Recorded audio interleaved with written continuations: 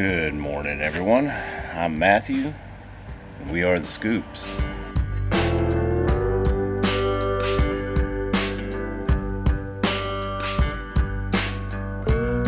Alright, so for this morning, we're actually going to start transplanting our starts here.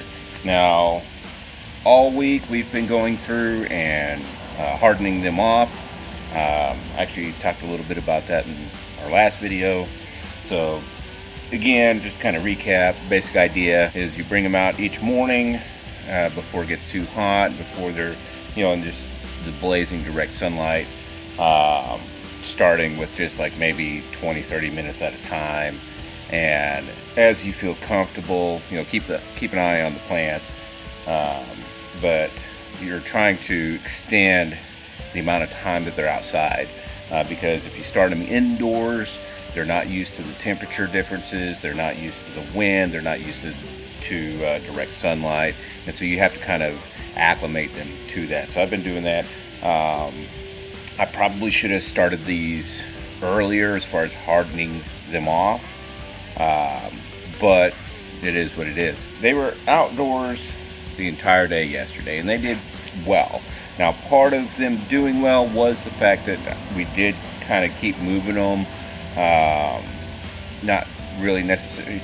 We kept them in the shade most of the time.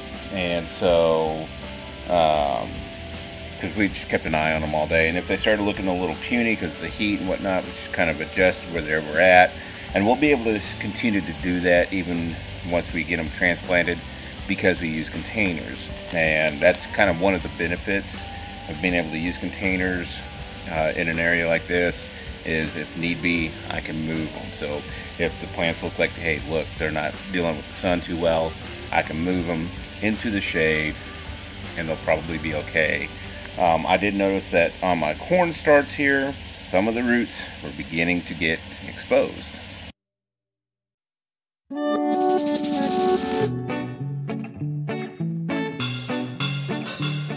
So I'm probably going to have to kind of drop those down just a little bit, kind of like you would tomatoes. Obviously nowhere near as deep. These plants don't look like they're designed for that, but I am going to have to plant them a little deeper than I probably normally would. And then of course all the bean starts in here, they actually look pretty decent. Those I'm actually going to put up along the trellis. I think I'm actually going to use the middle trellis, just because once these start climbing and attaching to the trellis, I actually won't be able to move those ones. So I'd rather, if need be, have to move shading, just again because I won't be able to move those. So let's get to it.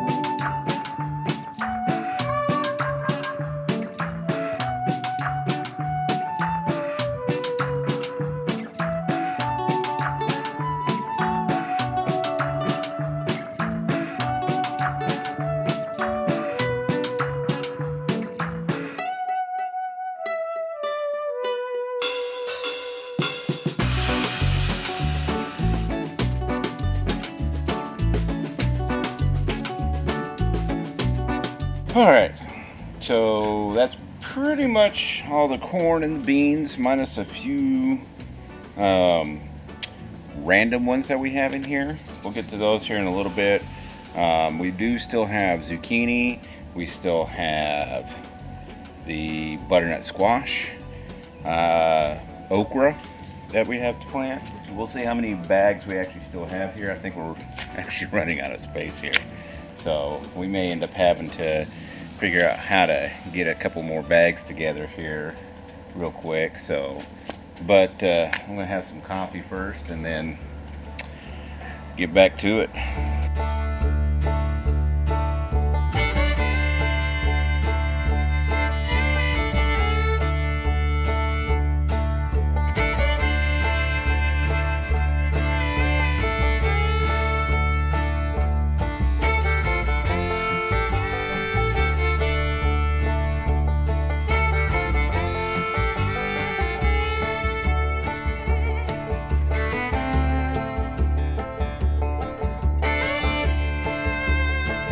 Alright, so we've pretty much filled up every bag that we've already amended, and we've ran out of space.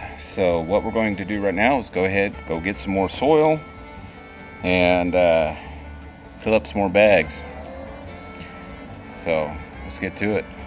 Alright, so we just got back from the store and picked up some more stuff for mixing up some soil. Because we're going to go ahead, we've got the 2 shallow 100-gallon bags that we're going to go ahead and top off. We're going to use one for our zucchini plants, one for the butternut squash plants. Then we also have another 30-gallon bag that we're going to go ahead and top off as well. Now, whether or not we have to create any additional bags, we'll see what happens. I'm thinking we're going to have to, which is fine because I think we got enough stuff for at least a couple additional bags. It depends on how much the 100-gallon bags take up, so we'll see. Let's get to mixing.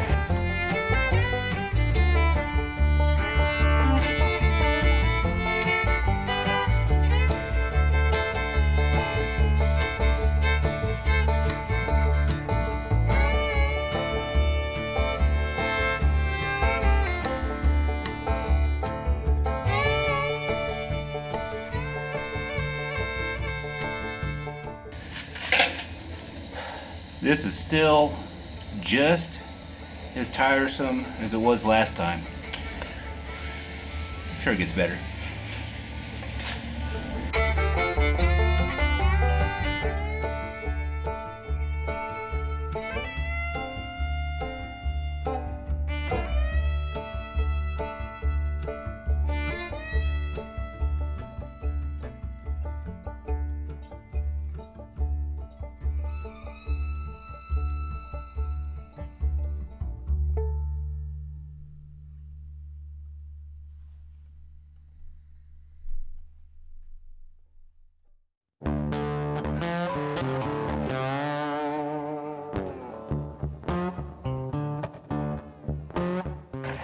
We actually had a couple of small onions in here. All right.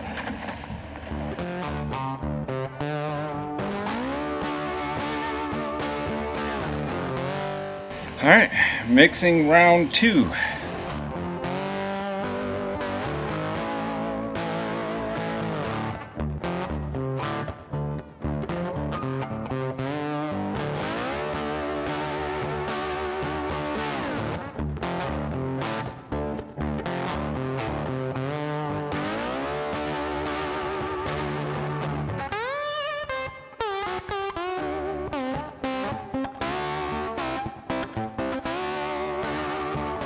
All right, so we got these 2 back here filled. We got the last 30-gallon bag that we hadn't touched filled.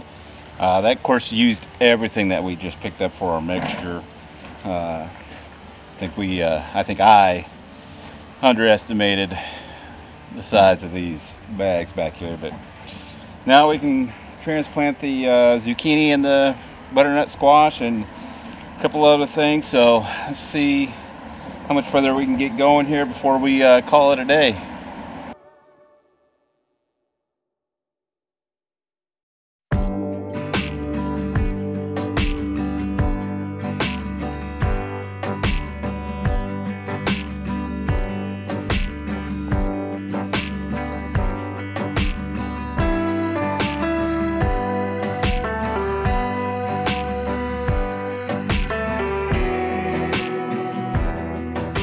Alright, so we've finished filling or refilling, topping off, whatever, the remainder of the bags that we actually have in place right now. And we still have starts left over, a lot of them. We can't keep them in the starting trays any longer. They're too big. So it's time to up pot them.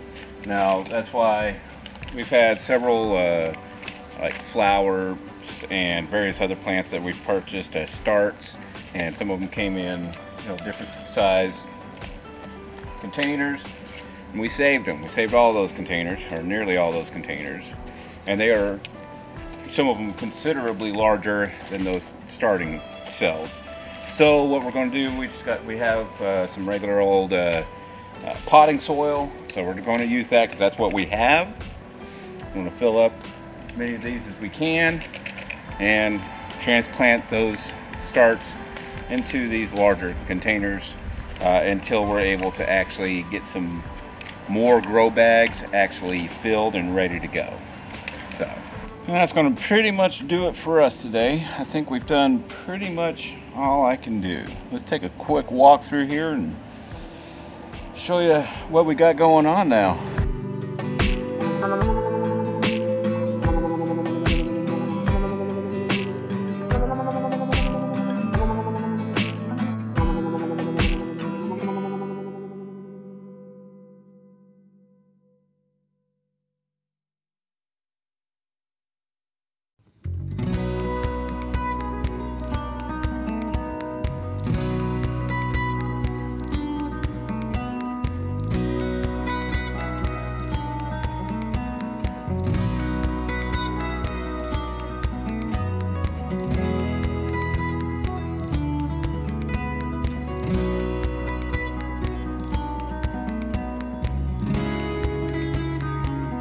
Alright, and there you have it.